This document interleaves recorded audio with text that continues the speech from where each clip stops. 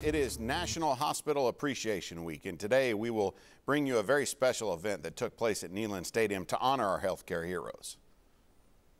It's Healthcare Heroes time in Tennessee.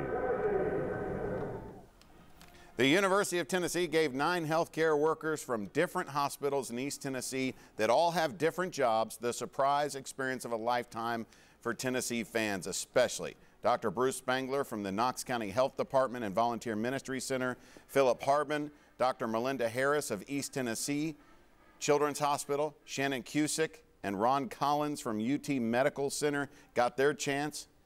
Crystal Brunson and Heather Ellison from Tenova. She gets up at 3:45 every morning, works to 7. Incredible people. Brian Cook and Connie Martin from Covenant Health. And while 9 were there, it was a thank you to all the healthcare professionals that do all the different jobs. We're a small portion of the army of people in healthcare that are putting themselves out there every single day. She said it right, and you can watch the full story tonight at 6 and 11 right here on Channel 10. Tremendous, tremendous event.